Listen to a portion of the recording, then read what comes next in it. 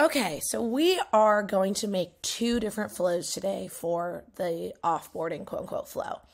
Reason being, you cannot update a setup object and a non-setup object in the same flow. What that means, we can't update like a leader, an opportunity, and update a user in the same flow. So I want to do both, so I'm going to walk through two. We're going to start with the subject setup object flow. And this is going to be our record triggered flow. This is going to be triggered right when someone becomes inactive. And this will be on the setup stuff. So new flow, we're going to go to record triggered flow. It's only going to be when updated because we're never going to create someone inactive and need this to run. But obviously, if you have a different use case, feel free. And my condition is simply just going to be that they are inactive. So is active is false. We're only going to run it when it is updated to meet that requirement.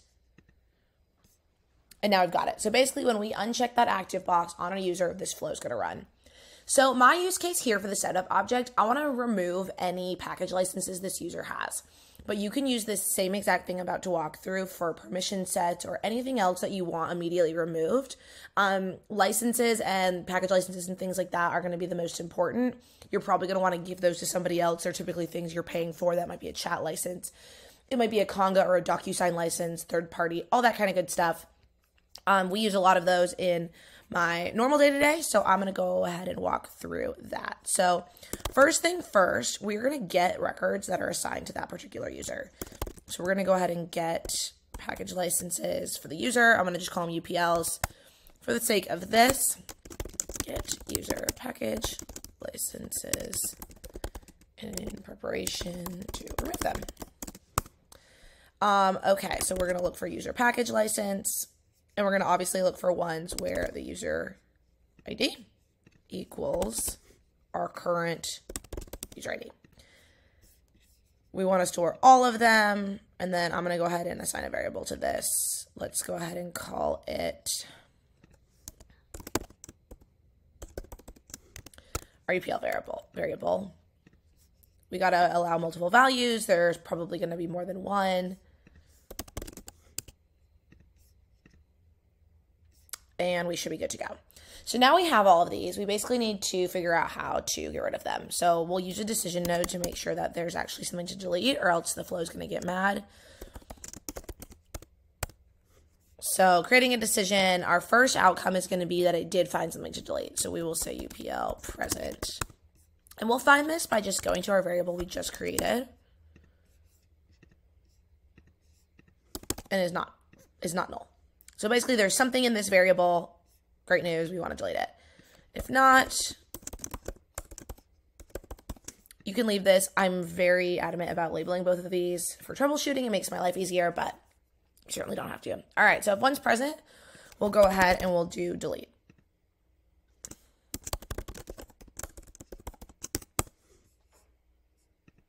We'll go ahead and just delete the whole record. Done. So that is a super basic level of what we're going to do. You could continue on to do permission sets, permission set groups, all that kind of good stuff. You'd be really surprised how many objects from the setup live in Flow. There shows you so much you can do here. And this will all run as soon as someone is deactivated. So I'm going to hit save. You can call it whatever you like, of course, add a description. And you should be good to go on this one. So for part 2 of this, I want to go ahead and create something that's going to get all of my records reassigned. So unfortunately, we cannot use those objects in the flow we just did. So I'm going to go ahead and create a second flow. This one will be a scheduled flow.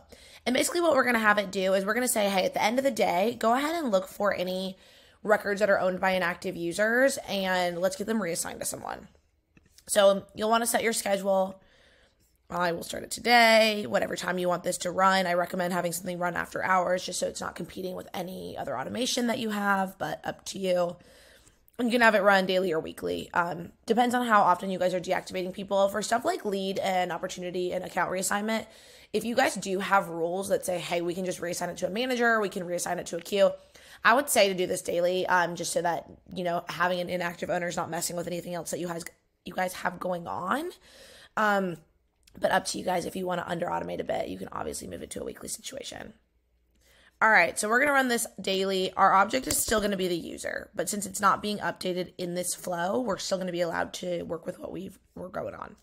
All right, we've got our user. We want to say active is false. We only want this to run on inactive users. And then we can go ahead and start telling it what we want reassigned. I'm going to walk through leads, but you guys can do opportunities. You can do account ownership. You can do, if you've got a CSM or a sales rep field or whatever it is that you've got, you can do this. So let's go ahead and get any leads that are owned by getting records. We'll say get leads, and we're going to say lead. So we're going to get all leads where the owner ID equals the user that we're running it on. We want all of them. And we're just going to go ahead and let Salesforce automatically store it all. Okay. So then what we're going to want to do is we are going to want to loop around these leads and assign each of the owners. We'll loop through leads. Here's our leads we just got. And this is how we're going to run through this. So for each of these, you're going to want to set your assignment. And this is obviously going to vary a lot from use case to use case. So reassign leads. Take the current items, owner ID. And we're going to set whatever we want to set here. So you can do a lot here. Like if you have a queue, you want to just put everything in and then have managers go through and reassign them. If you have a queue that triggers a round robin tool, like a distribution engine or something like that, this is a great use case as well. And you can just put that ID right in here. If you want to just reassign them to yourself so you can deal with it the next day, totally up to you. In this case scenario, I'm going to go ahead and reassign it to the person's manager. The manager can get something like an integrity report daily that says, hey, here are my, my direct reports that have left the business. I want to reassign their leads to my team so I can keep an eye on them. Whatever works for you guys. So I'm going to say current users manager, and we will reassign them. Go ahead and use an update note to actually get that done.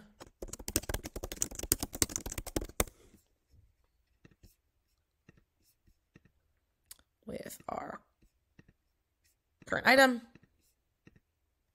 And then that will loop through and finish. Of course, add additional objects if that makes sense for you. But for the purpose of this video, I'm just going to walk through this one. So we're going to call this one scheduled inactive, ownership.